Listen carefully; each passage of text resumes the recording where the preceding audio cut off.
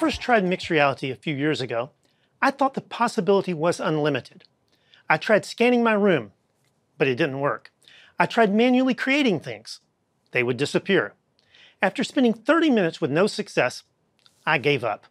The tools just weren't mature enough at that point in time. With our new mixed reality tools, we remove the friction from developing an MR. If you're one of those developers who see the possibility of mixed reality, but are either intimidated by it or just haven't gotten the chance to explore it, now is the time.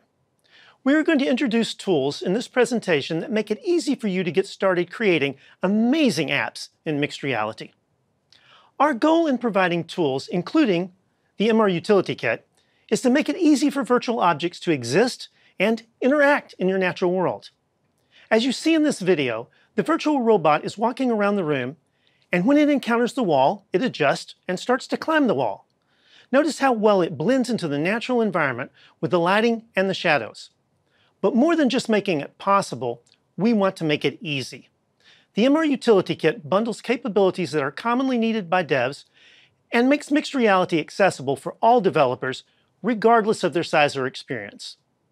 Okay, let's get started and build something. Hopefully you have a bit of familiarity with VR development. But if not, there's a tutorial that is shown at the link below the image. To get the samples, you want to add 3 packages that are shown on this screen.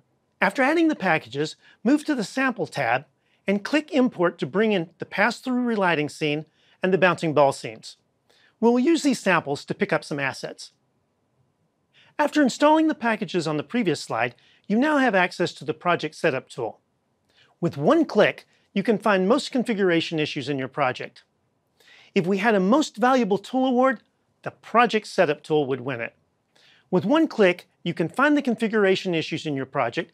Even better, you can fix most of the issues simply by clicking Fix All and Apply All. This tool speeds development time in MR and reduces errors. One helpful way to get started in a project is to use the Meta Building Blocks tool. It allows you to easily discover and add different features to your project. We're going to start this project by clicking to add the effects mesh, pass-through, and a grab interaction. One of the really cool things about the building blocks is that they automatically add the dependencies. Notice in our case, it added the camera rig, even though we didn't explicitly select it.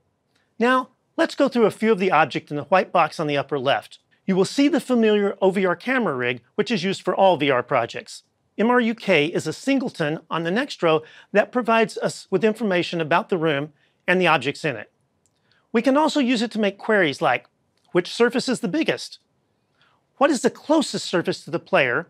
Or select all the objects of a particular type, like a table. MRUK comes with a feature called world locking that makes it easy for developers to keep the virtual world in sync with the physical world. Virtual content can be placed arbitrarily in a scene without explicitly attaching it to anchors. The item below MRUK is the effect mesh. It is critical for adding colliders and materials to visualize the scene. The next item is the OVR pass-through layer that's used to enable pass-through. Finally, we have the cube added by the grab interaction building block, which we will use later in our gameplay. In order to understand the MRUK singleton, I'd like to take a step back. What does it take to build an MR app? The Scene API provides an interface that allows basic scene understanding. You can assign labels and locations to objects. However, this is still a pretty low-level abstraction.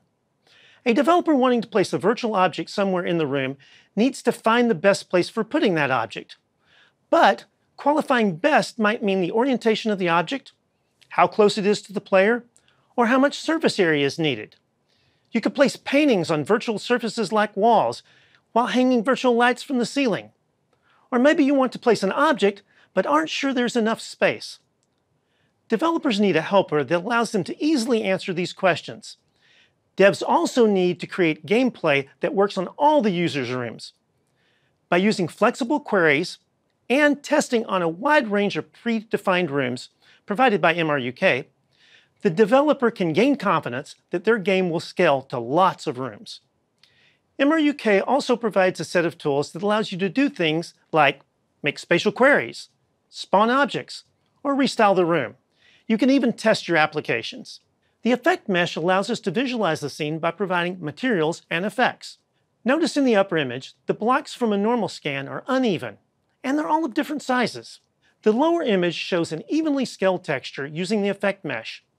This allows the textures to wrap smoothly around rooms without any seams, stretching, or deformation. Now, let's fix up the cube a bit. We will change the name to crate. We will change the default material to a crate material, just to make it look a little better. Next, we will uncheck the is trigger in the box collider so that it won't pass through the floor. And in the rigid body, we will select use gravity and unselect is kinematic. Let's add a few more assets. Open the pass-through relighting scene from the sample we imported earlier. We will copy OPI and the flame standard material into the new scene. The candle is a light emitter, so we will use it to show shadows and lighting. After doing this, you will need to set up the anchor points to the eye center anchor and the attraction point of the candle so that the candle follows OPI around the room. Now we will do the same thing to copy the bouncing ball manager from the bouncing ball scene that we imported in the second sample. We will use this to shoot balls around the room to see how they interact with the real world. After copying the bouncing ball manager, we will need to set up the transforms to the tracking space and place it on the right controller, where the grab button will trigger shooting the ball. Now let's spawn some crates in the room. The power of this feature is almost magical, since it allows you to selectively create any number of objects wherever you want. After creating a game object called crate spawn, we will go to the inspector and add the find spawn position script. We will drag the prefab of the crate we created earlier and assign it to the spawn object. We will set up to spawn 30 crates on top of surfaces. Note that we could have hung them from the ceiling or placed them on the walls. Finally, we will select the filter to spawn only on tables. Now, let's go back to the MRUK component. We will drag in OPI and have him respawn when the room is created. Now that the scene is set up, I'd like to introduce the Meta XR Simulator. It makes day-to-day development easier by simulating rooms and enabling testing and debugging of apps from the convenience of your computer without ever donning the headset. You can load synthetic rooms that simulate the room's pass-through scene and anchor information. These maps are captured and rendered in a photorealistic way so that you can be immersed with a realistic environment while iterating on your gameplay. Since we're using XRSim, we select the computer icon at the top of the screen and start XRSim server and then press play. The synthetic room is spawned. We have a data forwarding server running on our Quest device, so we'll connect to the physical controllers. But you can also use the keyboard mapping directly to control OPI without using your headset at all. As we move OPI around, you can see that the light from the candle reflects on the floor as well as the couch and the other objects. You will also notice the shadow he cast. Also, notice the spawn crates that have appeared on the table to the right. OPI is very happy. We're going to add one more manager to the scene, which we'll call the PT Lighting Manager. This allows us to control the pass-through brightness for the demo. When a button is pressed, we will slowly decrease it from 0 to -1 and then wrap back around. The range is -1 to 1, but anything above 0 oversaturates the scene, which is an effect we really don't want in this particular scene. There's a code snippet on the slide showing the implementation. Note the serialized fills at the start of the mono behavior. They export both the light button and the pass-through layer. To set up the scene, you will need to choose the button you want to use and drag the pass-through layer created in the building blocks in your scene onto this field. Now, let's pull it all together and try it in a physical room. In this video, we chose the standard Unity occlusion shader and the effect mesh, and then replaced it about halfway through with the default shader to show you the lighting effects. First, I'm going to use the ball shooter and show you the collisions. Notice the balls bounce off the ceiling, walls, and furniture. They even bounce off the crates, which are virtual objects, not physical, that we spawned on the table.